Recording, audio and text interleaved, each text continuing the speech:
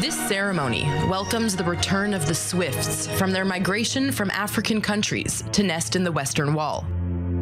Jerusalem is a migration route for more than 500 million birds annually. Some of them go and nest in the Church of the Holy Sepulchre. Our 88 families come to the Western Wall, and some go to the Holy Mosque. This black little bird has had fixed rituals for years. After spending between 8 to 10 months in Africa, they will come back to Jerusalem to look for their old nests. Around about February, March, we'll hear those lovely little squeaks in the air, and we'll know they've come again, and we'll be able to go to the Western Wall and pray together with them, and we'll all pray for the peace of Jerusalem.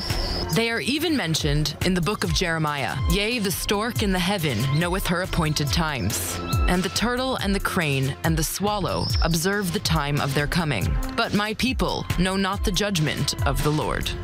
The prophet using the swift as a symbol of a creature that can be accurate in time. When you come down to the Western Wall on the night of Shavuot in early morning, you are greeted with hundreds of swifts that are rejoicing parents and fledglings and screaming in the air, and then people begin to sing from the prayer book and dance.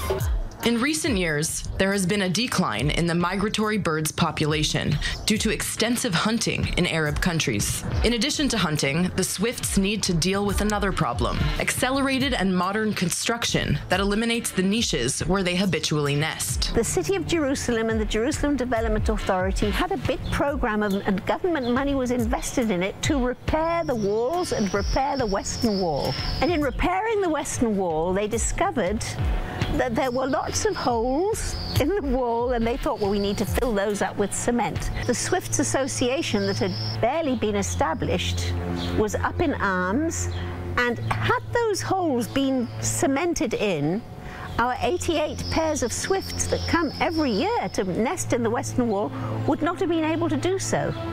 Cementing it in would have cut off a global food chain.